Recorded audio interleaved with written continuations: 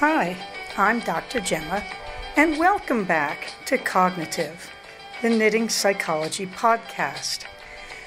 Cheerfully and somewhat irregularly in business since 2008. Segments today may include what's on my hooks, needles, and spindles, a strategy, something I really like, put a lid on it, oh shoot, and blather. So sit back, put your feet up, pick up your knitting, crocheting, spinning, weaving, or dyeing, or any other yarny thing you're doing, and get ready to enjoy. Well, hello there, it's Dr. Gemma, and this is episode 164 of the Cognitive Podcast. I'm here recording this on Tuesday night, January 9th, because I made an absolute muck-up of it when I tried to record it last night. So we're going to try again. In the warm thanks department, I wanted to thank Schmevelin, who put up the meme that I was happy to include here. It is a quote by the British poet, really the English poet, T.S. Eliot, and it runs like this. For last year's words belong to last year's language, and next year's words await another voice. I love that. I think it's really great. So thank you, Schmevelin. Really marvelous. There is also a picture in the show notes of what I call the glorious 3 dozen. That is the candles that I made. I forgot to mention these, I believe, in episode 163. So here they are showing up in 164, and I will talk about that in the blather. The short answer, you should not be afraid to make your own candles. It's easy and it's fun. You should also know if you make your own candles, you only have to do it once every few years. I think the last time I did it was probably in the spring of 2018. Because if you make 36 candles, unless you're really crazy about burning candles all the time, night and day, they're going to take a while to use up. So there's some good news about that. We'll talk about a little bit of candlecraft at the end here. In the meantime, I'm talking about looking at the pictures in the show notes. And of course, the show notes are on our group on Ravelry. And there's a link to that at the very top of the show notes, in fact. So if you're on the blog, you can go to the Ravelry group. And the show notes are also at cognitivepodcast.blogspot.com, all one word, with the K in cognitive to form the word knit. In the meantime, the other warm thanks here go to our own Sal Pal. I'd say that these are more like warm hugs, because Sal Pal, like me, had quite the Romule, but mine was mostly over by Christmas, the worst of it. And then things were just fun. Sal Pal, on the other hand, she had a pretty rock and roll time. So warm hugs out there, Sal Pal. Welcome back. It was nice to see a comment by you. In the meantime, if you are interested in Cognitive Fiber Retreat 10, that is 2024, CFR 10, all the info is right under that link that is right near the top of the show notes. I will talk about it again in the calendar and give some more information. Why do I put that link at the top? Because if you're only here for the CFR info, I want you to find it right away. That link will take you to our info thread on Ravelry. Meanwhile, let's talk about what's on my hooks and needles, shall we? Well, first off, you may remember the 4 sock cowls, that is sock yarn cowls, that I made at CFR 23. Because I fell in love with that pattern. It's such a good way to use up leftover sock yarn. And a lot of people were doing it with me at the fiber retreat. And the patterns and variations people were using were so magnificent. But I went for the original, which is subtitled, Cram in all the color variations that you can. Now, of course, I had a ton of leftover sock yarn, and mysteriously I handed around my bag of tradable mini skeins and came back with way more than I handed around as far as I can tell. And that's great. Because the great thing about these cowls, you can just give them to people like, hey, thank you, here's a hostess gift. It's a little scarf. It doesn't cost you anything except your time, of course. At any rate, I love these things. Like the candles, they're these sort of just hand-around types of gifts if you're at a white elephant party at work, whatever. In the picture, you can see CFR sock cowl number 3. And I had finished that and then realized that I didn't like it as thin as it was. So I added many more rows. And so there is a picture of our Minerva. She's actually quite happy. Why she's not biting or attacking me there, I can't figure out, because I wouldn't think she'd like to be a model. However, she did. And she is lying in her beautiful way underneath the cowl. So you can see the colors that got into that cowl. These things are really wonderful. I have to say, if you've got a pile of leftover sock yarn, I have them all in a bag. Sometimes they're on my desk, sometimes they're in this bag next to the desk. And I just reach in, close my eyes, and grab anything. And I will make decisions like, no, that's too much green, too close together, something like that. But I've had a really good time just doing these. And these sit next to my desk in my office, because if you have a few minutes between patients and your notes are done and updated and all that, sometimes you just sit and do a quarter of a row while you're waiting for the time to pass before your patient shows up online. Like, these are just really fun to have around as little mini projects that are easy to carry with you. The downside, if you try to carry all the yarn bits around with you, no, that gets annoying. But if you have them set up next to your office desk, that's pretty nice. So there is Minerva modeling the third one. The fourth one I am now working on. It's pretty close to finished. It's probably about 7/8, 2/3 to 7/8 of the way done. So this is working very nicely. And what will I do? I still have leftover sock yarn. I don't have it in large enough increments to make scrappy socks, but don't worry, because I've got plenty of sock yarn to go. I'm quite sable on it. So these little bits and bobs will go back into their special bag and wait for the next time I have enough accumulation, I think, to make scrappy socks. But I have to say that discovering the sock yarn cowl pattern is very satisfying. And of course, there are links in the show notes that'll take you through to my Ravelry page and then through to the pattern.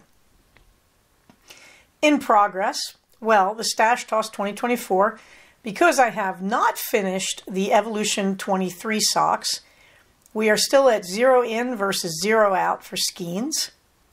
But I'm very happy about that, because I know I'm on the heel of the Evolution sock, and it's the second sock. As you may know, I showed the first finished sock in a previous episode. So I'm on that heel, and when I do that, we will have 0 in versus 1 skein out. Yay! In the meantime, I'd like to remind you, it is January 9th, and you know what that means. Yeah, Vestuary 2024 is coming. Hey, what's Vestuary? I didn't make this one up, but whoever did, thank you. In the shortest month of the year, you make the smallest sweater, and so that's a vest. And I'd like to say I'm going to do something really revolutionary, but I'll be honest, I have gotten huge distance out of Ann Budd's Knitter's Handy Book of Pattern, out of the vest pattern in there, and this one, same one, V-neck vest. I love V-neck vests, and I'm just going to do another. I will be doing it in Malabrigo Rios denim, because I had bought 4 skeins to make this vest for someone else, and she kind of gracelessly backed out, and that's another story I won't be telling. But anyway, I looked at it and said, well, denim blue, I mean, who doesn't want a vest in that? Well, I don't know, but I know one thing's for sure. I do, so I will be doing that starting February 1st. But you say, what about the Romule sweater?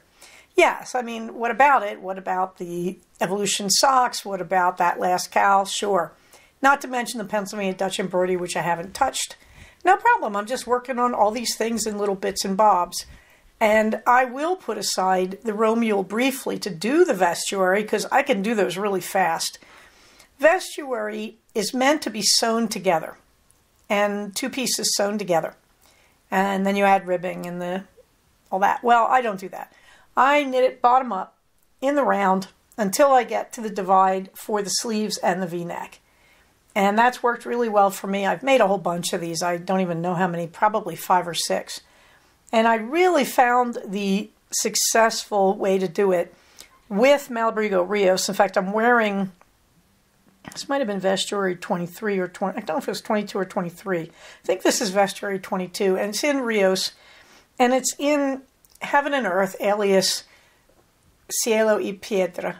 No, that's Heaven and Stone. Cielo y Tierra. There we go. And it looks blue, but when you knit it up, it came out looking like a dark steel gray, which is odd because when you look at it closely, you see brown and blue. Well, that's not denim now, is it? but it goes very well with my darker skirts. But I want a denim blue. I mean, who doesn't want another blue sweater, really? If you're me and you have my coloring, believe me, you do.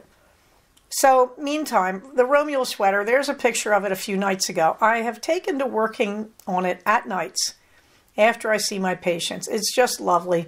And I tend to do about 5 rows on each sleeve or 5 rows on the body because I'm working very carefully because I'm color blending. You can see in that picture, I think 5, if not 6 little skeins. And that's just to get through one row because I'm holding yarn together.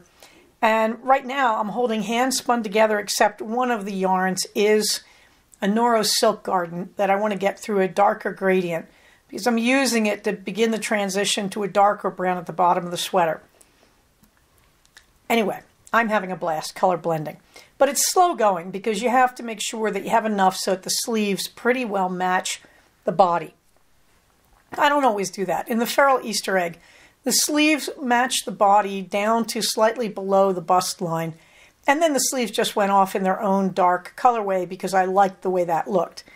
But usually I'm knitting in 3 tubes at once. I'm knitting each sleeve and I'm knitting the body so that I can color coordinate. And that sounds hard, but it's not. When you first divide the sleeves, it's clumsy because I have 3 sets of knitting needles there and they're all just tied together with hair bands. And so, yeah, sometimes you're getting one set of knitting needles clanking against another, but this works very well. And I'm having a blast with the color work, so tolerate me. And I think I've talked about the other projects right now, so I'm going to move on to Dizzy Blondes. Happy St. Distaff Day. I have a lovely meme that I found online with a little poem. If you're Catholic, you know there is no such saint as St. Distaff. It's a bit of a medieval joke that on January 6th, you have one of the big holidays of the medieval church, the Epiphany. And on January 7th, everybody goes back to work. And of course, in the Middle Ages, when you don't have spinning wheels, it's a very labor-intensive thing to make fabric. And everybody in the family spins at some point in their life, from what I can tell, in at least Western Europe. And I believe that's still true in some of the high country of Peru with the indigenous peoples. Because if you're not going to have wheels and you're not going to spin more quickly, this stuff takes a lot of time. So on the 7th, everybody went back to their normal work, and that meant women began spinning a lot again on the 7th. And so the joke is it's a saint's day, it's Saint Distaff, but no, there isn't a real one. It's a bit of a joke. By the way, those of you who've been mothers, particularly mothers of multiple children, I want to remind you that I'm pretty sure during the 12 days of Christmas, the mothers of the family were still working really hard. They were possibly entertaining and hosting where they could afford it. But I'm pretty sure when you're raising a bunch of little kids in the Middle Ages, you got a pretty much full-time job there. They did have this sense of humor about it, that it was a special day when the mothers sat down to go back to work. And the men went back to the field, probably taking various of the children with them. And that may have something to do with why mom can suddenly get back to spinning. At any rate, you may remember that we had a big section called My Favorite Resources. And last episode I told you I switched that whole list over to a thread on the Ravelry group for the Cognitive Podcast. So if you go into the show notes, you will find a link to that thread. So you can find all the people who have supported us at CFR23 with the goodie bags. You will find my favorite dyers. You will find all sorts of nice things that you can look at and buy. Goodies, yarn, extras, suppliers, LYSs, you name it. In the meantime, I realized I was carrying quite a few links that involved skills and techniques for knitting and crochet. And so I decided to give them their own thread on the Ravelry group too. So this shortens the show notes, which makes them easier for me to manage a little bit. It allows me to have a better view of my notes as I write them. So there they all are gathered, and if you want to see the skills and techniques that I've been talking about, or that I name, and you want to see also my favorite resources, there are links right there. The other thing is, when I come up with something new, I will put a link in the show notes, right in the episode where I talk about it. But if I've already talked about it, I will refer you to these links. It saves me from repeating stuff over and over. And it gives you a sort of clearinghouse where all this stuff can be found. So let's go on to the strategy. And the strategy is a lot of fun. This is thanks to our own Chris alias Cutiful Christina of Cutiful Yarns. Yes, those links are in that list of my favorite resources. But I was saying to her, when I saw her beautiful children in the family picture they sent me at Christmas, I was laughing, and like every mother does, I thought, oh, they're so beautiful, they're so sweet, they're so innocent. Boy, I'll bet like all kids, though, when they want to make you crazy, they can do it. And I was laughing about that. No harm intended. Every kid has their dark side, whatever. Or I should say their rowdy side. But I said something to her about, this is only a phase. If they're making you crazy, remember it's a phase. And she said, boy, I really needed that.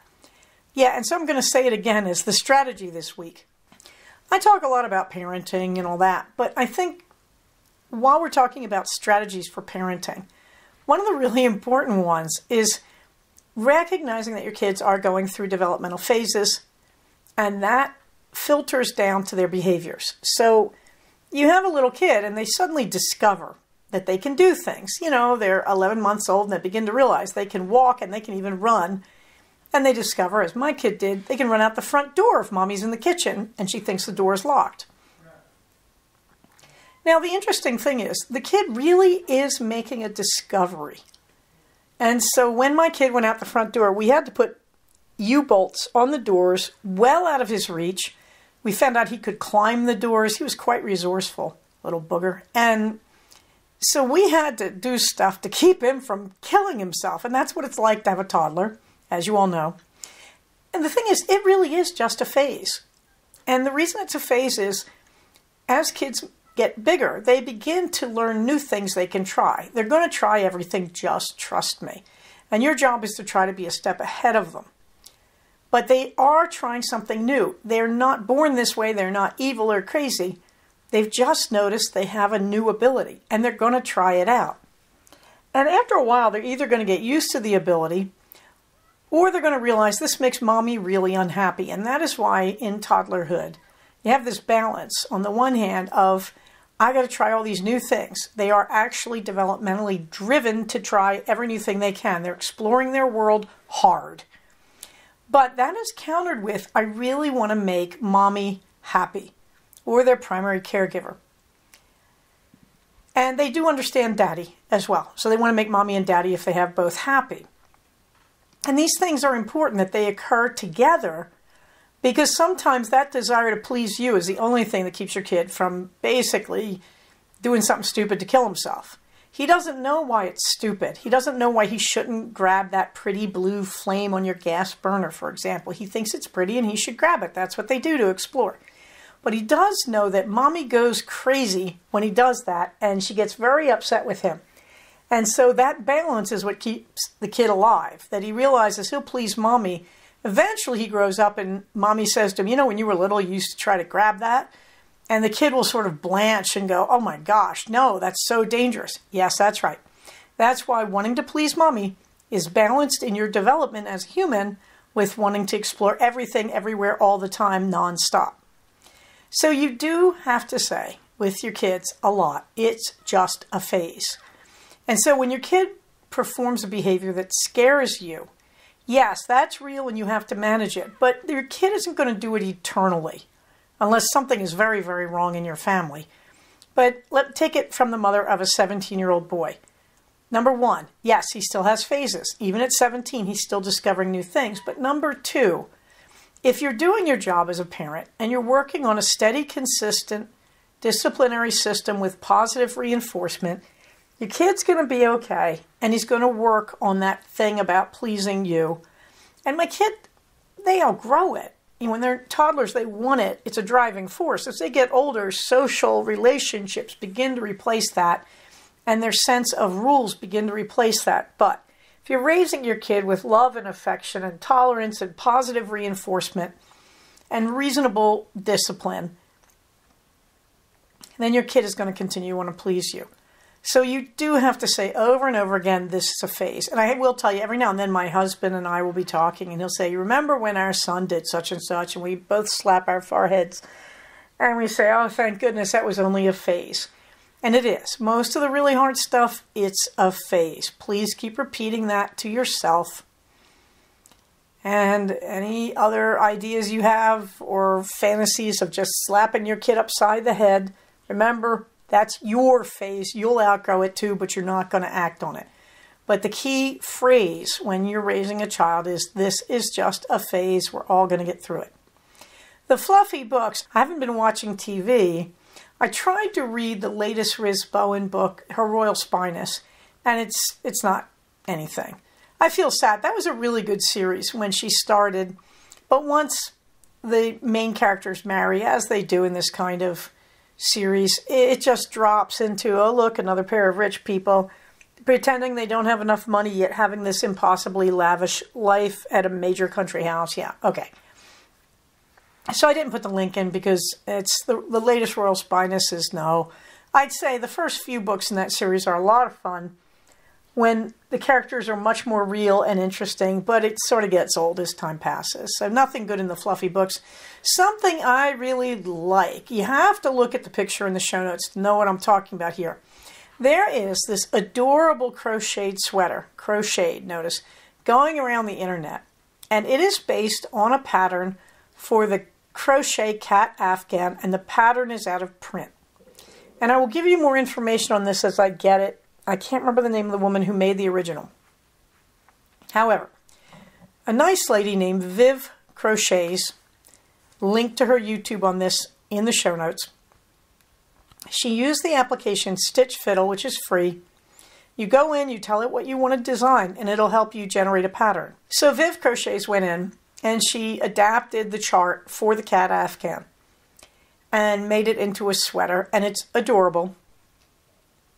And I hope to make one of these because I really like this sweater. Now, everybody keeps doing it as a cropped sweater. I have no idea why. There's no reason you can't just do this as a longer sweater, and I fully plan to try.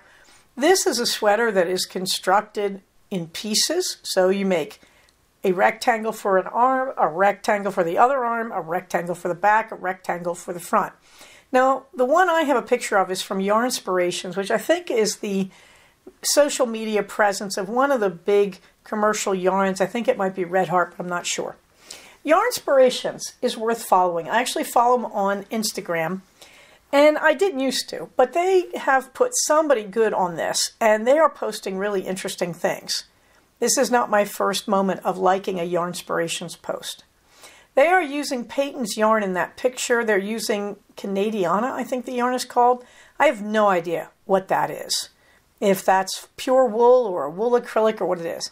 What that is, though, is a darn cute sweater.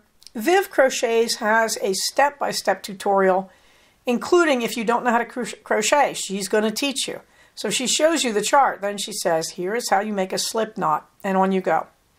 So I am working on this because I have a good set of rectangle measurements from Crow Jennifer, I think her name is, who is the person I got my adorable Wrapped in Tiny Chains cardigan pattern from. And that is just a lovely bunch of rectangles sewn together, and it worked perfectly. If you look at the Yarnspirations picture, you will see that they have a yoke there. So they didn't quite do the rectangles just sewn together. It looks like they did a little more shaping. I don't care, I'll work it out. But I am really pleased with that sweater. There's also a great meme there that says, I never dreamed I would be a super sexy crochet lady, but here I am living the dream. I had to put that in there because it balances the pictures of that sweater. So the crocheted cat sweater based on the crochet cat afghan, I will be researching in the next few weeks. And I'm pretty sure I'm going to get myself some nice yarn, and I like Peyton's yarn a lot. And so I'm thinking I may just go add to my stash right there. Or I may just dig through my stash because I do have some pretty nice yarns floating around. I could see that in an off-white background with cats that are beige and dark brown. And I was thinking of another, and I can't remember, yellow. Or a beige background, but messing with the brown tones for that. However, I do have a black cat, so I don't know. We'll see how that goes. But there are different variations of this all over the internet right now, and I really like it. And I don't tend to crochet sweaters because I like the hand better of knitted sweaters. but this one's going to lure me to the dark side. Also, by the way, I have to say, to crochet an entire sweater takes me like a week. To knit an entire sweater takes me a month minimum. Okay, meanwhile, and put a lid on it. I'm giving you the recipe for Ketorade again. I've given this to you before, but it's worth repeating because we are in cold, flu, COVID, and dehydration season. This does the same things for you that Gatorade or Pedialyte do. Gatorade has lots of chemicals that I wouldn't want you to drink. Pedialyte is meant for small children and I believe does not have artificial stuff in it. However, this is the inexpensive, all-natural version. I highly recommend it. The only thing important here, you do need a good quality apple cider vinegar that has the fermentation mother in it. I recommend Bragg's. You can see the spelling in the show notes. The other special thing you might have to get is new salt. If you're in another country, it could be called no salt. It is the same thing as table salt, except table salt is sodium chloride. No salt or new salt is potassium chloride. Potassium occurs in your body. Sodium you can ingest and it replaces potassium temporarily in your body. It's very good. It's not a harmful thing unless you overdo it. You really can't overdo potassium, I have to say, in your body's. You can, but it's very, very unusual to have high potassium. Okay, so the nice thing here, these are the electrolytes you find in Gatorade. The sodium, the potassium, and the chloride. Now for the sea salt, I use sea salt or I use pink Himalayan because you want a good high quality sodium chloride there. And the apple cider vinegar, again, you're using Bragg's if you're me. And then you use liquid stevia, take a few drops, and half a lime or a lemon. Now, important thing to note, look how small these quantities are. 2 tablespoons of the vinegar, half teaspoons of each salt, 5 drops of the stevia, half of a lime or a lemon.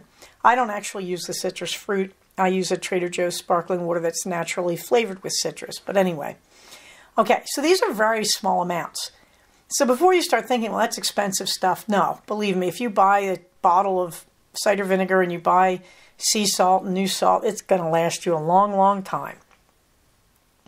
You want to put these in a glass jar, a 1-quart mason jar is what I use. Not plastic. These are acidic. We don't want plastic being eaten through and joining us in the drink. So I use glass. I have a lid that turns into a sippy cup on the top of my mason jar for this. Yeah, that's right. I drink it straight out of the jar because the boys don't drink it. In the meantime, so what are you going to do? There's very little there. Well, you put all the ingredients in your mason jar and then you fill it, the remainder, with your sparkling water. Like I said, I get a naturally citrus flavored one from Trader Joe's with no additives and no carbs or calories. And you use the sparkling water to fill the quart, you shake it up, and that's it. And I keep this in the fridge all the time now. You can use it after exercise. You can use it like I did when you have COVID and you're dehydrating. It is great stuff. The actual recipe is there in the show notes. In the meantime, I'm still working my way down the Plum Deluxe Advent Calendar. This is their herbal calendar. Day 10. I found this a little weak. Now, I've ordered it to try again because there's an outside chance the first time I tasted this, I was losing my smell because of COVID. I'm not sure. And everything in it looks good. I mean, it's basically a mint tea. And I thought, this seems good to me. So I did buy another ounce of Plum Deluxe, which arrived today. So I will let you know. But my original thought was this was a bit weak in flavor and fragrance. I thought it was faint. But it should be good. It's called Candy Cane Cookie Herbal.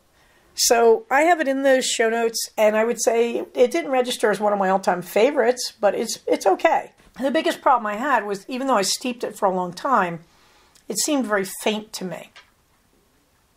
Day number 11 was Wonderful Pomegranate Decaf Black, which was extremely accurately named. I never thought of myself liking a pomegranate tea. I'm not even sure what pomegranate flavor actually tastes like, although I have eaten pomegranates. But this one was unexpectedly good for me. It was fruity and very flavorful. The fragrance was okay without being sensational. Faintly berry scented to me. Again, I gotta wonder how much sense of smell I had, but I really liked this one, COVID or no COVID. I thought this was a winner. On to the blather. Okay, so first off was I have a bunch of house projects. The one I've been talking about a lot, and I'm still doing it, is I am cutting 2.5-inch strips from my leftover fabrics from my skirts. And I'm using those just in future quilting projects. There's no dedicated project yet. What does that mean? It means if you're a quilter, you sort everything into dark and light, and then you make a log cabin quilt if you want to. That is one thing. Or you can make what's called a Roman stripe quilt.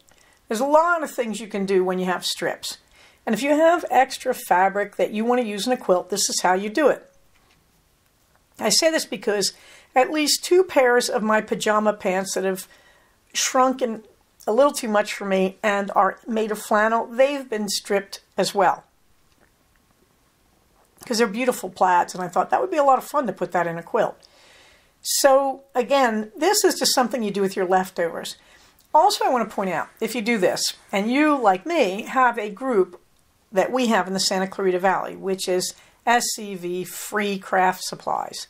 And the only rule there is everything you just give away. Okay. You can take your leftover fabrics, make them into strips, and just give them away. Just say, here you go. And give them to somebody if you're not going to use them. I mean, in other words, you can circulate these things and you can trade them with your friends. This is a nice thing to have around the place. So I use 2.5-inch strips because I think about a 1/4-inch seam allowance on each side. So I'm going for 2-inch strips when they're finished and sewn in. Now, of course, I made those 6 boxes up and gave them to givebackbox.com. Actually, I have 2 more to give, but I have these 6 boxes. And once you do this, oh my gosh, everywhere you look, you go, why didn't I put that in a box? So yes, I am still looking at weeding out various cabinets and shelves and donating them to givebackbox.com. As far as I know, these are still being accepted. If you go to the givebackbox.com website, you can print out a label. I don't know what they charge you for it, but you put the label in the box, take it to the post office, and they'll take it. Or you can drop it off at Kohl's stores. As far as I know, Kohl's are still accepting these donations. Now, if you go into Kohl's and you ask the people there, hey, are you guys still accepting these? They won't even know what you're talking about. So the real trick is go to givebackbox.com, go through the site, and you will see a button saying Kohl's will take your boxes for free. You're going to click on that. It's a link, and that'll carry you through the process to donate to Kohl's. Kohl's does this as a very invisible charity, and I have to say I'm feeling very grateful to them for doing it.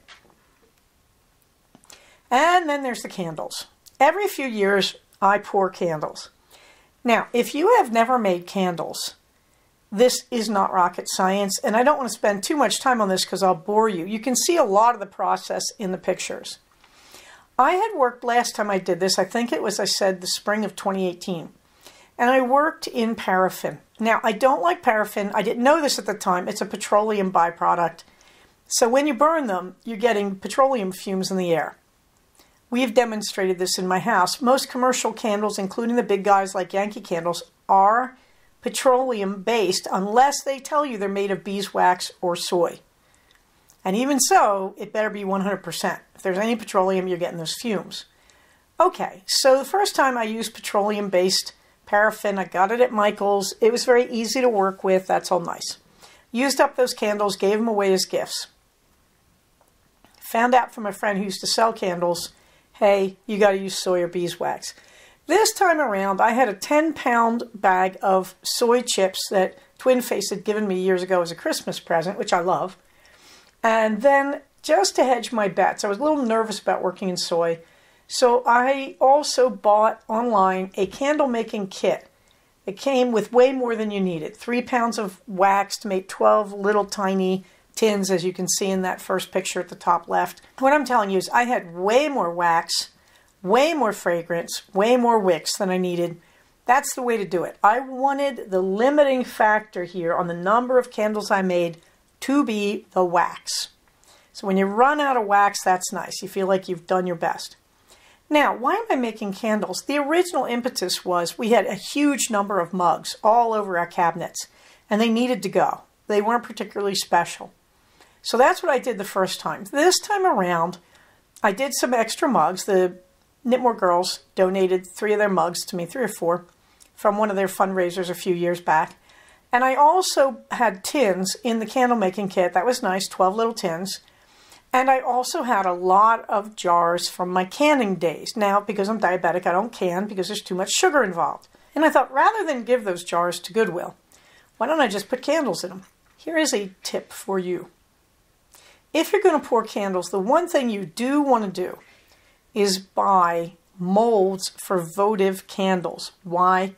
Because if you want to use up your wax, your last bits and bobs of wax can go in those molds. Yes, you do take the candle out of the mold and you have a nice freestanding candle. And so I highly recommend, if you're going to do this, one thing you should do is go get some votive molds. You can find them, just look online for a candle supplier. There's quite a few out there. Okay, and you can see how I'm centering the wicks by twisting them around pencils. You can see a lot of what I'm doing. You can also see, if you're being clever, that I start with the solid dark containers so that if I mess things up, the wax is hidden by the mugs or the tins. So the viewer doesn't go, ooh, that wax came out gray. It only happened to one. One of the mugs, for some reason, looks gray-green. It just did not work out well. Soy is a little more challenging than paraffin to work with, but that doesn't mean much. It's still pretty easy. The only place you run into difficulty, paraffin freezes up fast when you put it at room temperature. Soy takes a bit longer to solidify. So if you want to pour your candles in layers of different colors, you have to kind of take your time and let the soy solidify. The other thing with soy that I don't remember with paraffin, when you add color, you heat the soy to a certain temperature, it's all melted, you let it hit the temperature, then you take it off the heat and you stir in your fragrance. And you got to stir it for 2 minutes to get the fragrance distributed. Now the color, I started by saying this is about color, but it's actually about fragrance. The thing with the color is very easy. You just get a color chip. They're very cheap and, very, very cheap things to buy. Just buy colors, chips of wax in the colors you want. They're super saturated, and one little chip will do a pound. So I added a lot of chips because I wanted some intense colors, and I had a lot of fun.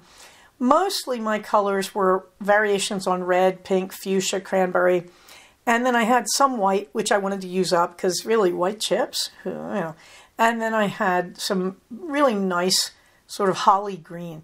So I had a lot of fun, but the theme song here was Smells Like Flowers, Looks Pretty Red.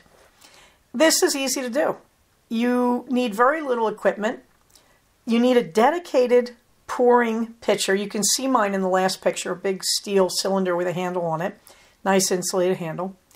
And you need a dedicated wax thermometer. They make special types that clip onto the pitcher. And that's about it. Everything else in there is just stuff in my kitchen that I used and could recycle. Now, the other thing I did, I took my old candles, which were soy, that I got from Frostbeard Studios, among others, and I had wax left in the bottom of them. So you know what I did? You can see it in the bottom picture. You're melting the wax in a double boiler arrangement. So I get a big flat saucepan, fill it with water, get it to a simmer, and leave it on a simmer. After that, you put your old jar candles or tinned candles in there. Make sure you have insulated gloves or a nice set of tongs. Put it in there, let the wax melt, pour it right into your wax pitcher, and that's that. And a nice clean container to use again. And I did scrape out the mount for the wick in the bottom of these and put in fresh ones. This is really easy to do. You can get a lot of these supplies at Michael's, but you aren't going to get soy chips last time I checked at Michael's. You do have to go online, and I would say the online stuff is better quality, and they know what they're doing. You're buying them from candle suppliers. It's not expensive to do, but it is a great way to upcycle old jars, old cans. You could probably even use cans from like canned food if you want. Old tins, old candles that came in jars or tins. This is a great way to keep things out of the landfill, and it's very useful. The fragrances, I used essential oils. Some of them came in the candle making kit that I bought as a cheat. Why did I buy the candle making kit? I wanted a nice clear recipe for making soy candles. I found a bunch of confusing ones on Pinterest, and I decided this was a better investment. I ended up with 36 candles. As far as I know, the smallest of these right now would cost you $8. So you do the math. If you said each of these 36, what would that be? 254, something like that? Let me tell you, I did not spend $254 on these supplies. Okay, in other words, you're going to win. These are really nice gifts. These are hostess gifts. If you go to a party in the holidays, just hand one to your hostess. Happy Christmas or Happy New Year or Happy Hanukkah, whatever. These are just great to have around the house. I did not get fussy with the scents. I don't even know what scents I used. A lot of them were just flower-based because when you're using red wax, using the citrus-based ones seemed a little stupid. Okay, so you have to be real about that. I just poured candles all afternoon. So I would be able to pour until my 1 pound of melted wax ran out. And some of them I would just pour in levels and let it harden so I could have layered candles. Some of them I just poured straight in until I filled it. There's a lot of fun here, a lot of experimenting. Any idiot can do this. The first pour I was really, really nervous, and every pour after that I was like, nope, this is really, really easy to do.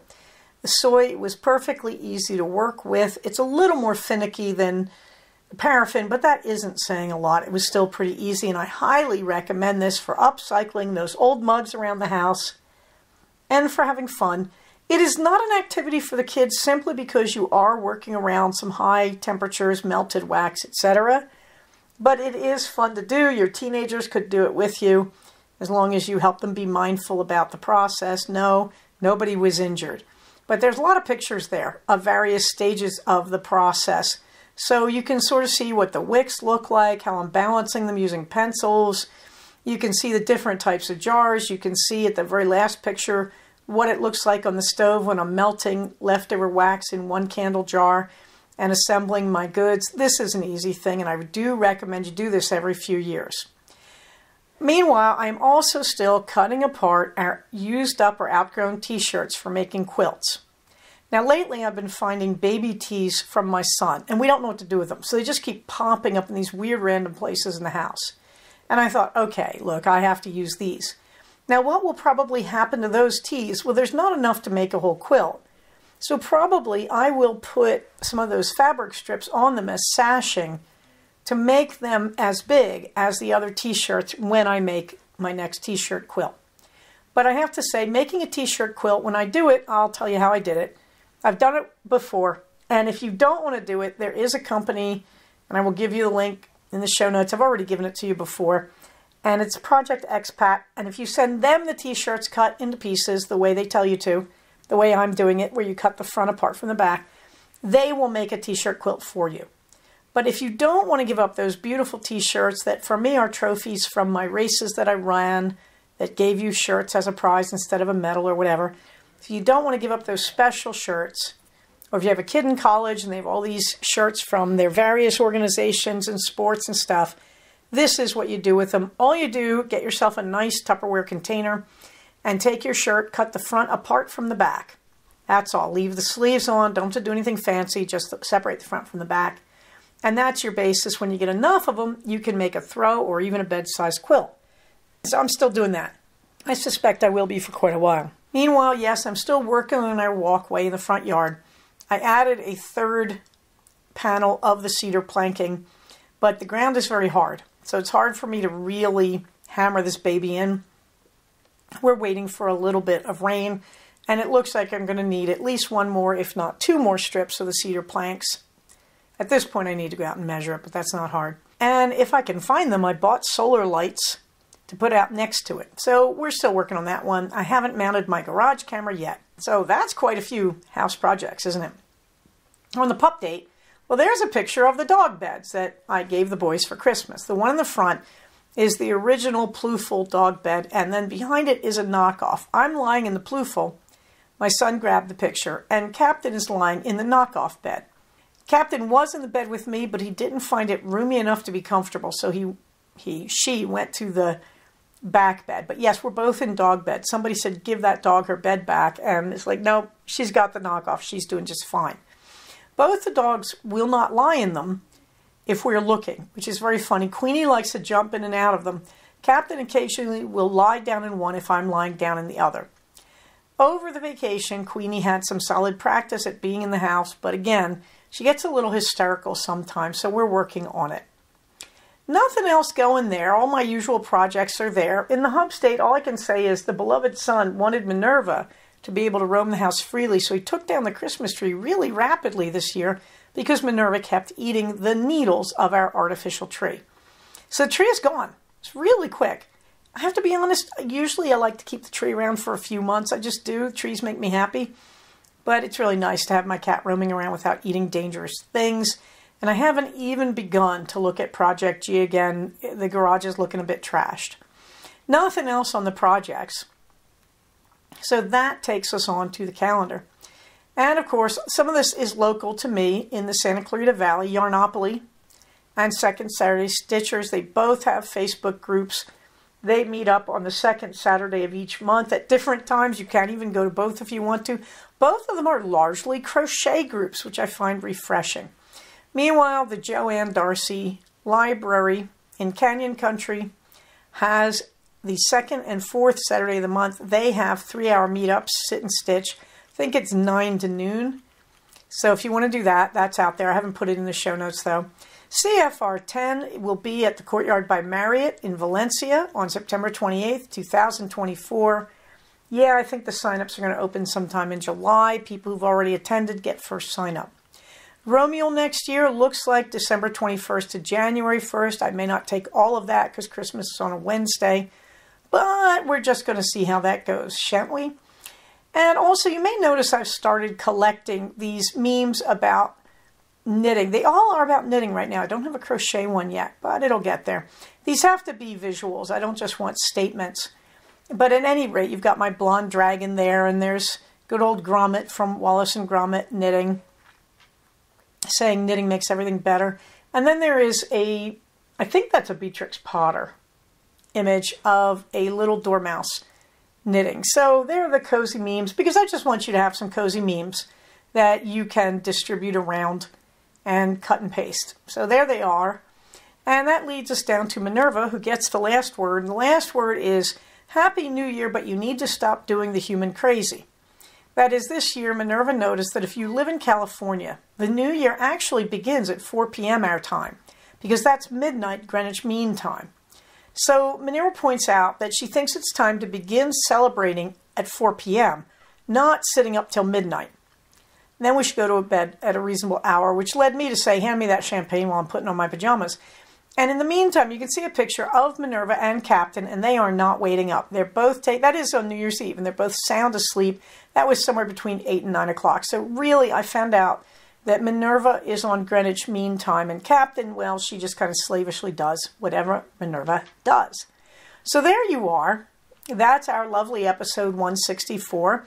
And the title is Candlemas is Coming. Candlemas, by the way, is February 2nd. If you're Wiccan, that's Imbolc as well. If you're American, it's Groundhog's Day. But in the old medieval church, it was Candlemas. At least in Great Britain it was. And so I made candles. So that's where that title's coming from. In the meantime, remember, we are a community. When we care for the community, we are caring for ourselves. So remember, everybody, it's time to stay safe, take care of each other, and I will talk to you soon. Bye-bye. So we have come to the end of another episode of Cognitive. Please do not use this podcast to diagnose yourself. If you think you are having a mental health problem, please contact a licensed mental health professional.